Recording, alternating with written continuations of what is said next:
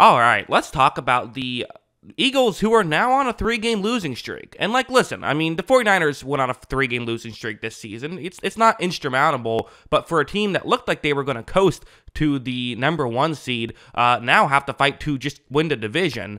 Granted, very easy schedule coming up with the Giants twice and the Cardinals to end the season, but nevertheless, we talked a lot about the defense and the struggles there with kind of their veteran corners, but I want to talk about the offense and why things aren't really working so far with them.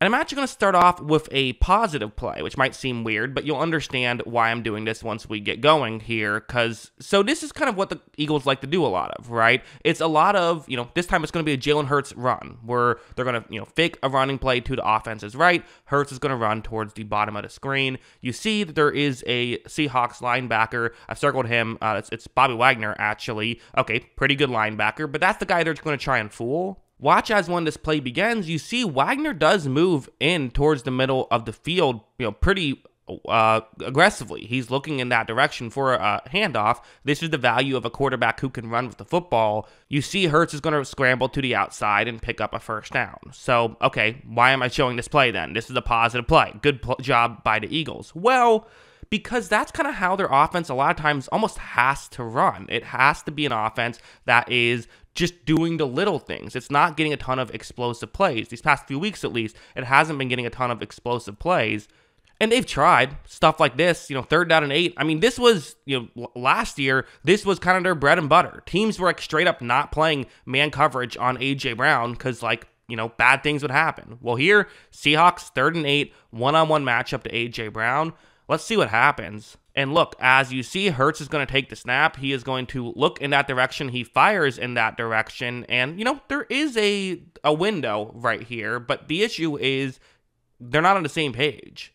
Watch as this throw goes well short of Brown. So, doesn't matter how good of a receiver you are. If the ball's not getting to you, nothing you can do right there. So that's an issue for sure. And, obviously there was a very, more important moment when it didn't work out, like going over here. So this is, to set the stage, looking at the scoreboard, 13 seconds left, but the Eagles are okay. You're only down 3 and you have 2 timeouts. So you realistically have time for 2 plays. Just get in field goal range. Jake Elliott has a big leg. I mean, quite frankly, if you gain 10, 11 yards here, you're giving Elliott a chance. Obviously, you love to gain probably closer to 20 to feel at least somewhat comfortable about it. But they have A.J. Brown running what's going to be a one-on-one matchup on the outside. So, you don't have to throw it deep down the field like this, but I can understand the logic as to why you would want to. Hertz is going to take the snap. He, reads the defense, says, yeah, let's put the ball in Brown's direction. But he waits too long and puts a ton of air under it. So, give your receiver a chance. Sure, that makes sense. The issue is that the safety now has a chance to run all the way over and make a play. This is no longer a one-on-one matchup because Hertz waited too long and put too much air under it. And you see, Love makes a great play on that one. Got to give him credit. But at the same time, there was things Hurts could have done to avoid that. And the reality is they're just not hitting on these explosive plays. And when you don't hit on explosive plays, bad things happen because then you have to run these 12-play drives, which they're more than capable of doing. But if you rely on it, well, then, penalties can happen. Then you can get off your game eventually. You can turn the ball over, like right here on an interception, which was an attempt to get a chunk play, ironically enough. But, again, a one-on-one matchup. And I wanted to bring up a couple more just because, listen, it is not an A.J. Brown issue. A.J. Brown is a great receiver. A.J. Brown can win on the outside. I don't want to make it seem like he is the problem. And in fact, I think that there will be moments when he starts to, get going. He makes a couple of big plays and they're able to kind of, go back towards him being, an elite player and all that. But something like this, so you have Quez Watkins working one-on-one against, once again, Julian Love, who's, going to be one-on-one on the outside. Well, all right. I mean, that's, not exactly a big-time advantage or anything. Quez Watkins has one on the outside, though, in the past. Let's see if he can do it here.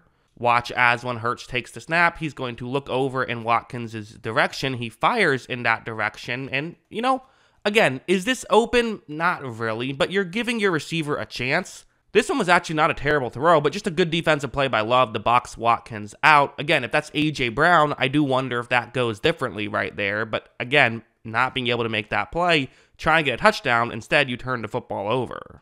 And even stuff like this, where it's like, this time they're going back to the well. They're going to try to win a one-on-one matchup on the outside. And this time it's DeAndre Swift, the running back, which, like, okay, I get it. You get a mismatch. You get a favorable matchup. But, let's see how it works out. Hurts is going to take the snap. You're going to see Swift, makes a move, goes down the field.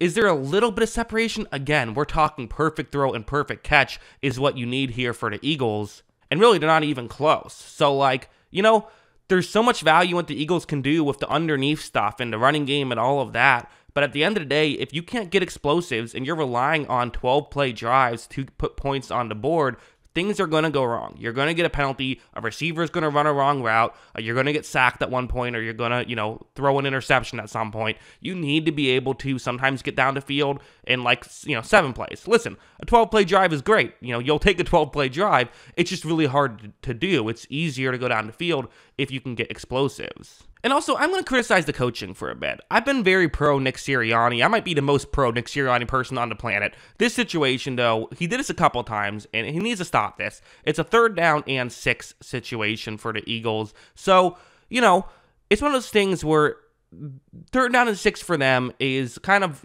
not exactly 3rd down and 6. Usually you have to convert here or you're kicking a field goal. But the Eagles know that if they get close, they can go for it. So on this one, they run the football, and it ends up getting, tackled for no gain, and then they kick the field goal instead because they didn't gain any yards. It almost feels like they know where they have to get to for 4th down, and so they're playing for 4th down instead of just trying to convert on 3rd down. Personally, if you're going to go for it on 4th down, if you get close enough, well, then just make up your mind, we're going for it no matter what, unless there's a sack, and we'll just try to throw it twice towards the end zone. I would rather that, or maybe, have you don't have to throw it towards the end zone, but at least have an option in that direction. And they did this a couple times, actually one earlier on this drive, which they then set up a 4th and short and converted on, but it still was like a 4th and 3. It wasn't like a 4th and 1 where they could tush push.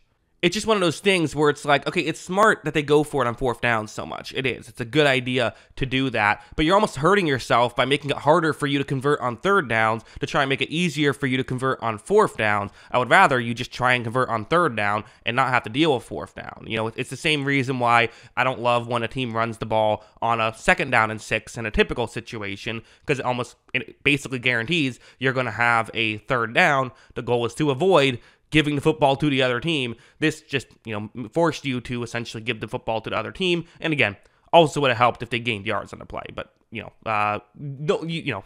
only calling plays. You can't guarantee something good or bad is going to happen. But yeah, as a whole, I do think the offense can get better. And to me, it all starts with them winning on the outside. And they play some teams that you can win on the outside. Like I said, the Giants twice and the Cardinals, a way to get their groove back. I do think they end up winning out from here, but it's tough. This loss makes it really tough to get the 1 seed. They had a real chance had they won this game, so definitely a tough loss for them. And the offense, again, for them, they have bigger mindset than just trying to get to win the division. They want to win the Super Bowl. If they're going to do that, they have to start getting chunk plays. That's what I think. What do you think? Let me know in the comments below. Always love hearing from y'all. And of course, as always, thanks for watching.